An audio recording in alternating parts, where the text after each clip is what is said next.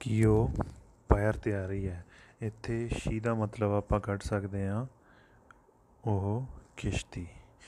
ਦਾ ਬਾਟਲੇ Nora ਨੂੰ ਪੁੱਛ ਰਿਹਾ ਕਿ ਕੀ ਕਿਸ਼ਤੀ ਅੱਡੇ ਤੇ ਆ ਚੁੱਕੀ ਹੈ। Nora, looking out, she is passing the green head and letting fall her sails.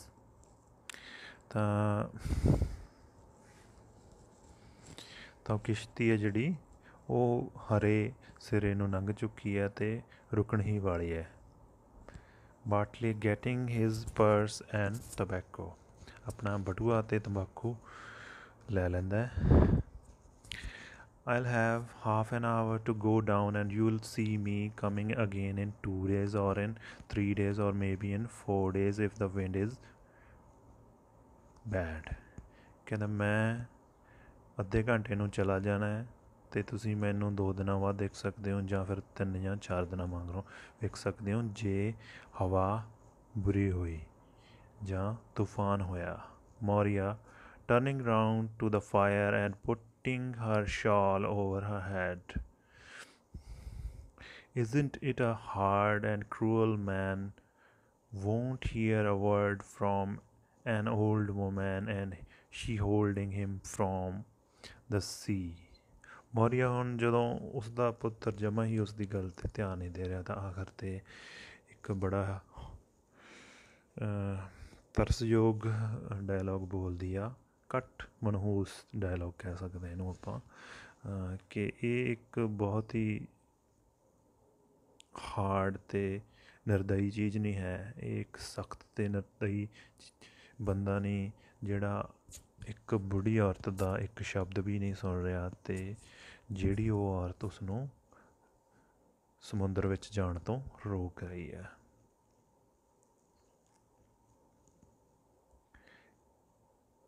ਤਾਂ ਇਸ ਦਾ ਜਵਾਬ ਬਾਟਲੇ ਨਹੀਂ ਦਿੰਦਾ, ਕੈਥਲੀਨ ਬੋਲਦੀ ਹੈ।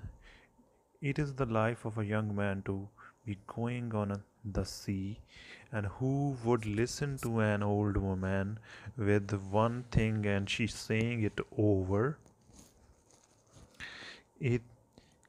ਇਹ ਤਾਂ ਇੱਕ ਜਵਾਨ ਬੰਦੇ ਦੀ ਜ਼ਿੰਦਗੀ ਹੁੰਦੀ ਹੈ ਕਿ ਉਹ ਸਮੁੰਦਰ ਦੇ ਵਿੱਚ ਜਾਵੇ, ਸਮੁੰਦਰ ਦੇ ਵਿੱਚ ਕੰਮ ਕਰੇ।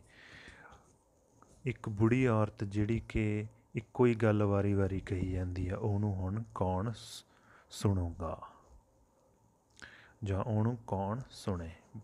ਬਾਟਲੇ ਟੇਕਿੰਗ ਦਾ ਹਾਲਟਰ, ਉਹ ਲਗਾਮ ਚੱਕ ਲੈਂਦਾ ਹੈ। I must go now quickly. I'll ride down on the red mare and the grey pony will run behind me. The blessing of God on you. I must go on quickly. ਮੈਨੂੰ ਹੁਣ ਬਹੁਤ ਜਲਦੀ ਜਾਣਾ ਪੈਣਾ ਅਤੇ ਮੈਂ ਲਾਲ ਘੋੜੀ ਦੇ ਉੱਤੇ ਸਵਾਰ ਹੋਊਂਗਾ ਅਤੇ ਗ੍ਰੇ ਰੰਗ ਦਾ ਟੱਟੂ ਮੇਰੇ ਪਿੱਛੇ ਹੋਊਗਾ। ਰੱਬ ਦੀਆਂ ਮਿਹਰਾਂ ਤੁਹਾਡੇ 'ਤੇ ਹੋਣ।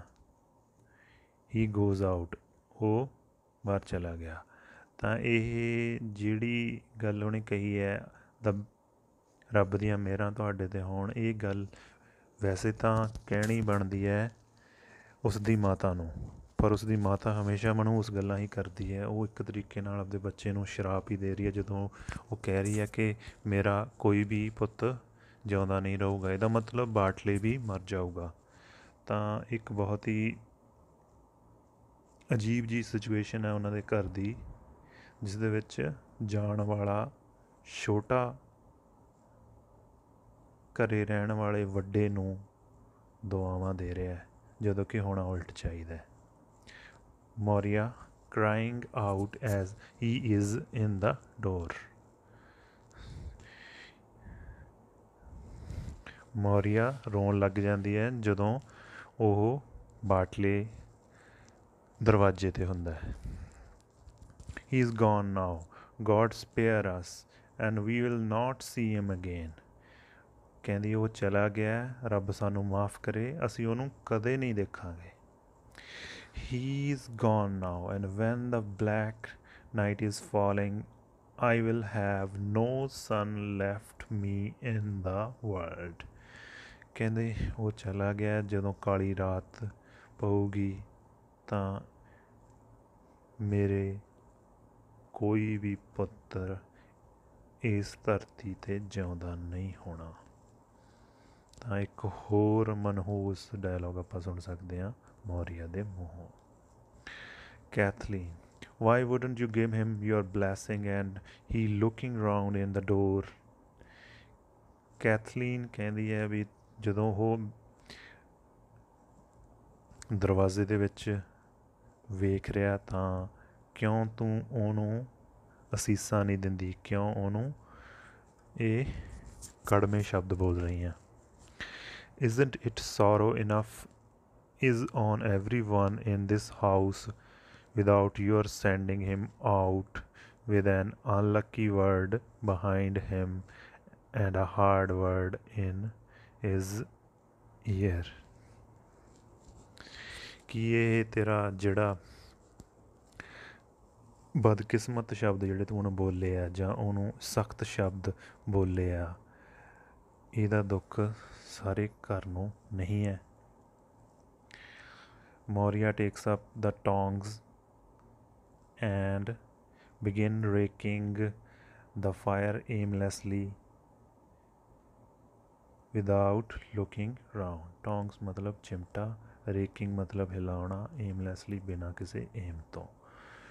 ਤਾਂ ਮੌਰੀਆ ਕੈਥਲੀਨ ਦਾ ਕੋਈ ਜਵਾਬ ਨਹੀਂ ਦਿੰਦੀ, ਇੱਕ ਚਿਮਟਾ ਫੜ ਕੇ ਚੁੱਲ੍ਹੇ ਦੇ ਵਿੱਚੋਂ ਅੱਗ ਬਿਨਾਂ ਕਿਸੇ ਕਾਰਨ ਦੇ ਹਿਲਾ ਰਹੀ ਆ। ਜਿਵੇਂ ਮੌਰੀਆ ਦੀ ਗੱਲ ਦਾ ਬਾਟਲੇ ਜਵਾਬ ਨਹੀਂ ਦਿੰਦਾ, ਬਾਟਲੇ ਮੌਰੀਆ ਨੂੰ ਇਗਨੋਰ ਕਰ ਰਿਹਾ, ਉਵੇਂ ਮੌਰੀਆ ਕੈਥਲੀਨ ਦੇ ਡਾਇਲੋਗ ਨੂੰ ਇਗਨੋਰ ਕਰ ਰਹੀ ਹੈ। ਤਾਂ ਆਪਾਂ ਸਮਝ ਸਕਦੇ ਹਾਂ ਕਿ ਇੱਕ ਬਹੁਤ ਹੀ ਅਜੀਬ ਤਰ੍ਹਾਂ ਦੀ ਫੈਮਿਲੀ ਹੈ ਇਹ,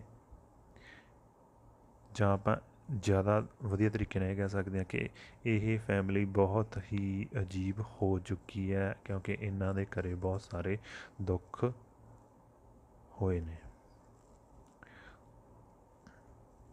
Nora turning towards Har, you are taking ਅਵੇ ਦ turf from the cake.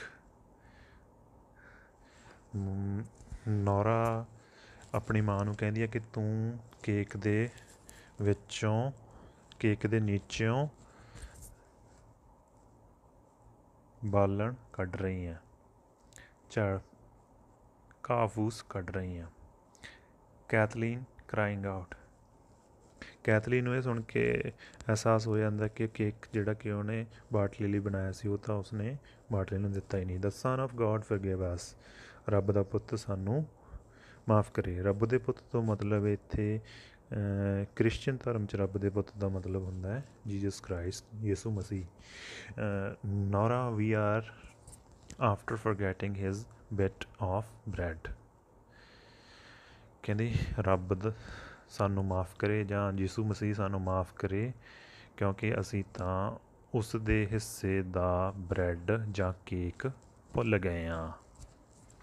Shri comes over to the fire, ਉਹ ਫਾਇਰ ਦੇ ਕੋਲੇ ਆਉਂਦੀ ਹੈ Nora.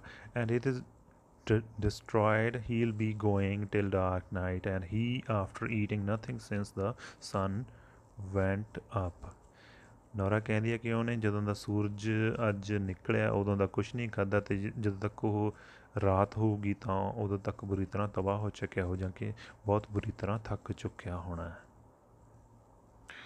Kathleen turning the cake out of the oven, it's destroyed he'll be surely। There is no sense left on any person in a house where an old woman will be talking forever। Kathleen ਇਸ ਗੱਲ ਦਾ ਵੀ ਗੁੱਸਾ ਆਪਣੀ ਮਾਂ 'ਤੇ ਕੱਢਦੀ ਹੈ। ਤਾਂ ਸ਼ਾਇਦ ਇਹ ਗੱਲ ਸਹੀ ਵੀ ਹੈ ਕਿ ਉਹਦੀ ਮਾਂ ਦੀ ਮਨਹੂਸ ਜਿਹੜੀ ਗੱਲਬਾਤ ਹੈ ਉਹਦੇ ਕਰਕੇ ਹੀ ਇਹ ਦੋਨੇ ਭੈਣਾਂ ਬਾਟਲੇ ਨੂੰ ਕੇਕ ਫੜਾਉਣੋਂ ਰਹਿ ਜਾਂਦੀਆਂ।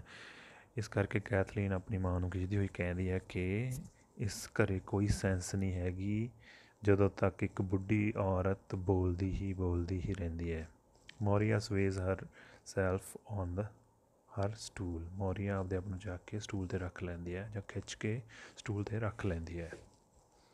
Kathleen cutting off some of the bread and rolling it in a cloth to Moria.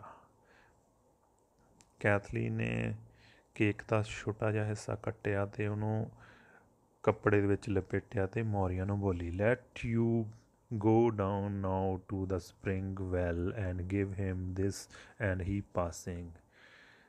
ਤੂੰ ਜਾ ਅਤੇ ਉਸ ਸਪਰਿੰਗ ਖੂਹ ਜਾਣੀ ਕਿ ਬਹਾਰ ਦੇ ਖੂਹ ਕੋਲੇ ਉੱਥੇ ਇਹ ਟੁਕੜਾ ਬਾਟਲੇ ਨੂੰ ਫੜਾ ਦੇ ਅਤੇ ਉੱਥੋਂ ਦੀ ਉਹ ਲੰਘ ਰਿਹਾ ਹੋਊਗਾ। You will see him then and the dark word will be broken and you can say God speed you the way he will be easy in his mind.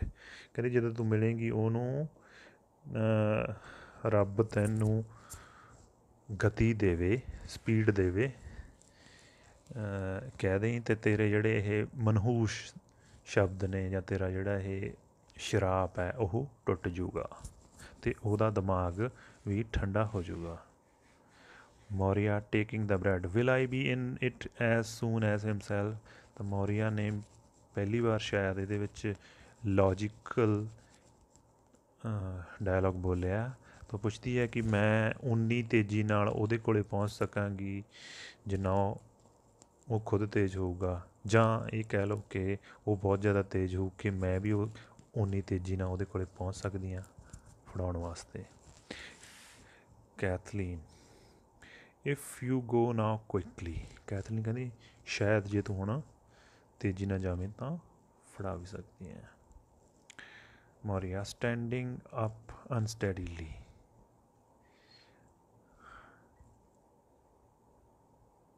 it is hard set I am to walk.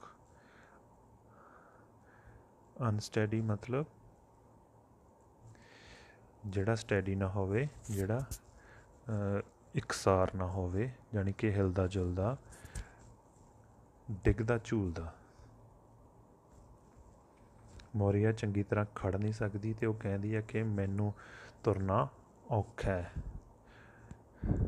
Kathleen looking at Har ਐਂਸ਼ੀਅਸਲੀ, Kathleen ਉਹਦੇ ਵੱਲ ਚਿੰਤਾ ਨਾਲ ਵੇਖਦੀ ਹੈ ਅਤੇ ਕਹਿੰਦੀ ਹੈ, give her ਦ stick Nora ਔਰ may be seal B slip on the big stones. Kathleen ਕਹਿੰਦੀ ਹੈ ਨੋਰਾ ਨੂੰ ਕਿ ਮਾਤਾ ਨੂੰ ਯਾਨੀ ਕਿ ਮੌਰੀਆ ਨੂੰ ਛੜੀ ਦੇ ਦੇਵੇ, ਨਹੀਂ ਤਾਂ ਮਾਤਾ ਵੱਡੇ ਪੱਥਰਾਂ ਕੋਲ ਤਿਲਕ ਜੂਗੀ। What stick? Kathleen, the stick Michael brought from Conmera.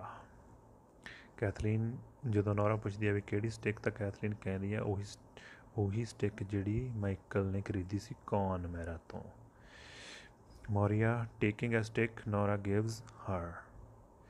In a big word, the old people do be leaving things after them for their sons and children, but in this place it is the young men do be leaving things behind for them that do be old. ਕਹਿੰਦੇ ਇਸ ਵੱਡੀ ਦੁਨੀਆ ਦੇ ਵਿੱਚ ਆਮ ਤੌਰ 'ਤੇ ਜਿਹੜੇ ਵੱਡੀ ਉਮਰ ਦੇ ਲੋਕ ਨੇ ਉਹ ਆਪਣੇ ਬੱਚਿਆਂ ਵਾਸਤੇ ਚੀਜ਼ਾਂ ਛੱਡ ਕੇ ਜਾਂਦੇ ਨੇ ਜਾਂ ਚੀਜ਼ਾਂ ਭੁੱਲ ਕੇ ਜਾਂਦੇ ਨੇ। ਤਾਂ ਇਸ ਅਜੀਬ ਘਰ ਦੇ ਵਿੱਚ ਛੋਟੀ ਉਮਰ ਦੇ ਮੁੰਡੇ ਜਾਂ ਛੋਟੀ ਉਮਰ ਦੇ ਆਦਮੀ ਚੀਜ਼ਾਂ ਭੁੱਲ ਕੇ ਜਾਂਦੇ ਨੇ ਕਿ ਵੱਡੇ ਉਹਨਾਂ ਦਾ ਕੁਛ ਕਰ ਸਕਣ। ਸ਼ੀ ਗੋਜ਼ ਆਊਟ ਸਲੋਲੀ, ਉਹ ਹੌਲੀ ਹੌਲੀ ਬਾਹਰ ਜਾਂਦੀ ਹੈ। ਨੋਰਾ ਗੋਜ਼ ਓਵਰ ਦ ਲੈਡਰ, ਨੋਰਾ ਪੌੜੀ ਵੱਲ ਜਾਂਦੀ ਹੈ ਕਿਉਂਕਿ ਹੁਣ ਮੌਰੀਆ ਜਦੋਂ ਬਾਹਰ ਚਲੀ ਜਾਂਦੀ ਹੈ ਨੋਰਾ ਅਤੇ ਕੈਥਲੀਨ ਨੂੰ ਉਹ ਬੰਡਲ ਖੋਲ੍ਹਣ ਦਾ ਮੌਕਾ ਮਿਲ ਗਿਆ ਜਿਹੜਾ ਕਿ ਉਹਨਾਂ ਨੇ ਛੋਟੇ ਪੁਜਾਰੀ ਨੇ ਦਿੱਤਾ ਸੀ, ਜਿਹੜਾ ਕੁਛ ਟਾਈਮ ਪਹਿਲਾਂ ਉਹਨਾਂ ਨੇ ਪੜਛੱਤੀ ਦੇ ਵਿੱਚ ਸੁੱਕੇ ਘਾਹ ਵਿੱਚ ਲੁਕੋ ਦਿੱਤਾ ਸੀ। Kathleen, wait, Nora, maybe she'll turn back quickly. She'll that sorry. God help her. You wouldn't know uh, you wouldn't know the thing she'd do. Sorry ਦਾ ਮਤਲਬ ਇੱਥੇ ਵਿਚਾਰਾ। ਨੌਰਾ ਹਜੇ ਵੇਟ ਕਰ।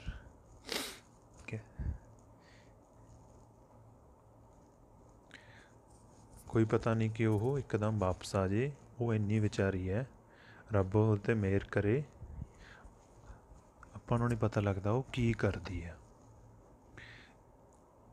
Is Shri gone round bye the Bush. Nora ਪੁੱਛਦੀ ਕਿ ਉਹ ਝਾੜੀਆਂ ਟੱਪ ਗਈ ਹੈ। Kathleen, looking out, she's gone now. Throw it down quickly, for the Lord knows when she'll be out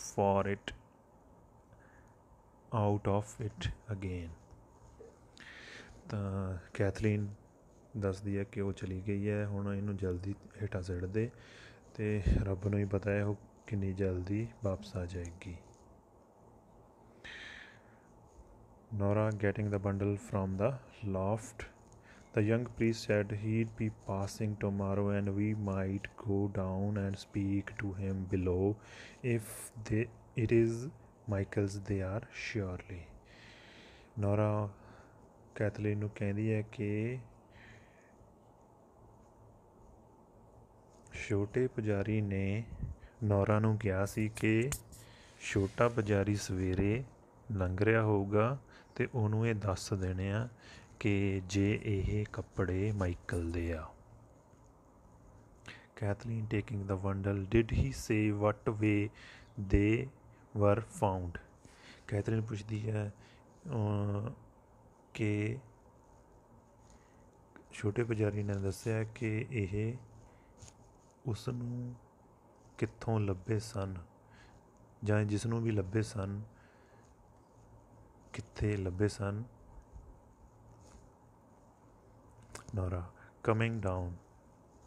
There were two men, says he, and they rowing round with poteen before the cocks crowed, and the oar of one of them caught the body, and they're passing the black cliff on the north.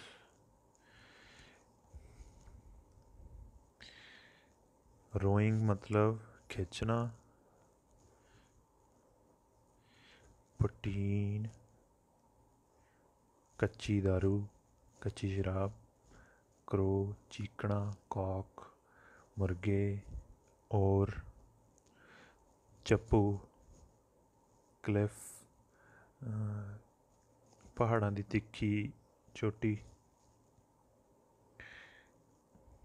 ਤਾਂ ਜਦੋਂ Kathleen ਪੁੱਛਦੀ ਹੈ ਕਿ ਇਹ ਕੱਪੜੇ ਕਿੱਥੋਂ ਮਿਲੇ ਹਨ ਤਾਂ ਨੌਰਾ ਦੱਸਦੀ ਹੈ ਕਿ ਉਸ ਨੂੰ ਛੋਟੇ ਪੁਜਾਰੀ ਨੇ ਦੱਸਿਆ ਕਿ ਦੋ ਆਦਮੀ ਸਵੇਰੇ ਕੁੱਕੜ ਦੇ ਵਾਂਗ ਦੇਣ ਤੋਂ ਪਹਿਲਾਂ ਕੱਚੀ ਸ਼ਰਾਬ ਲੈ ਕੇ ਜਾ ਰਹੇ ਸਨ ਕਿ ਉਹਨਾਂ ਦੇ ਚੱਪੂ ਦੇ ਵਿੱਚ ਇੱਕ ਬੋਡੀ ਵੱਜੀ ਜਦੋਂ ਉਹ ਇੱਕ ਕਾਲੀ ਚੋਟੀ ਨੂੰ ਉੱਤਰ ਦੇ ਵਿੱਚ ਲੰਘ ਰਹੇ ਸਨ। Kathleen trying to open the bundle. Give me a knife, Nora, and string is perished with the salt water, and there is a black knot on it. You won't loosen in a week. String मतलब रस्सी, perish मतलब खराब, knot मतलब गंढ। Kathleen Nora ਨੂੰ ਕਹਿੰਦੀ ਹੈ ਕਿ ਮੈਨੂੰ ਚਾਕੂ ਦੇ ਦੇ, ਇਸ ਦੀ ਰੱਸੀ ਖਰਾਬ ਹੋ ਗਈ ਹੈ ਨਮਕੀਨ ਪਾਣੀ ਨਾਲ, ਸਮੁੰਦਰੀ ਪਾਣੀ ਦੇ ਨਾਲ, ਅਤੇ ਇਹ ਜਿਹੜੀ ਗੰਢ ਹੈ ਉਹ ਹਫ਼ਤੇ ਦੇ ਵਿੱਚ ਵੀ ਢਿੱਲੀ ਨਹੀਂ ਹੋਣੀ ਨਹੀਂ ਤਾਂ। Nora giving her a knife. I have heard tell it was a long way to Donegal. ਮੈਂ ਸੁਣਿਆ ਕਿ ਇਹ ਲੰਮਾ ਰਸਤਾ ਹੈ ਡੋਨੇਗਲ ਨੂੰ। ਕੈਥਰੀਨ ਕਟਿੰਗ ਦਾ ਸਟ੍ਰਿੰਗ, ਰੱਸੀ ਕੱਟਦੇ ਹੋਏ।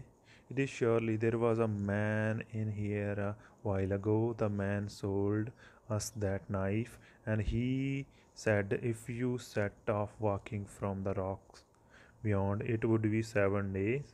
You would be in Donegal.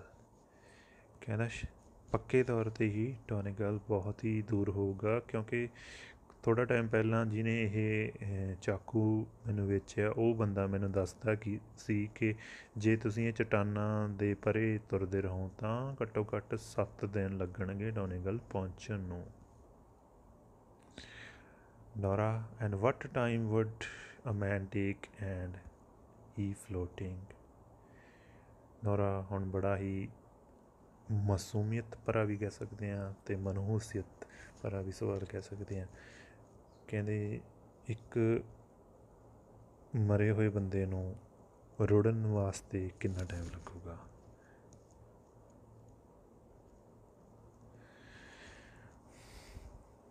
ਡੋਨੇਗਲ ਤੋਂ ਉਹਨਾਂ ਦੇ ਘਰ ਤੱਕ ਪਹੁੰਚਣ ਨੂੰ। Kathleen opens the bundle and takes out a bit of a stocking. They look at them eagerly. Eagerly ਮਤਲਬ ਉਤਸੁਕਤਾ ਦੇ ਨਾਲ।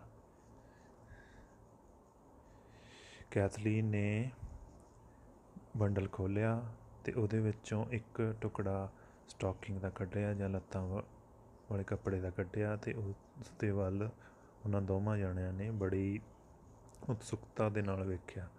ਕੈਥਲੀਨ ਇਨ ਅ ਲੋ ਵੌਇਸ, ਦ ਲਾਰਡ ਸਪੇਅਰ ਅਸ ਨੋਰਾ। ਰੱਬ ਸਾਨੂੰ ਮਾਫ਼ ਕਰੇ Nora. Isn't it a queer hard thing to say if it is his they are ਸ਼ਿਓਰਲੀ। ਕਹਿੰਦੇ ਕੀ ਇਹ ਗੱਲ ਕੁਈਰ ਨਹੀਂ ਆ ਜੇ ਇਹ ਕੱਪੜੇ ਆਪਾਂ ਕਹਿ ਦਈਏ ਕਿ ਮਾਈਕਲ ਦੇ ਹੀ ਨੇ। ਕੁਈਰ ਮਤਲਬ ਅਜੀਬ। ਕਿ ਇਹ ਗੱਲ ਅਜੀਬ ਨਹੀਂ ਕਿ ਜੇ ਇਹ ਕੱਪੜੇ ਸੱਚੀ ਮੁੱਚੀ ਹੀ ਮਾਈਕਲ ਦੇ ਨੇ।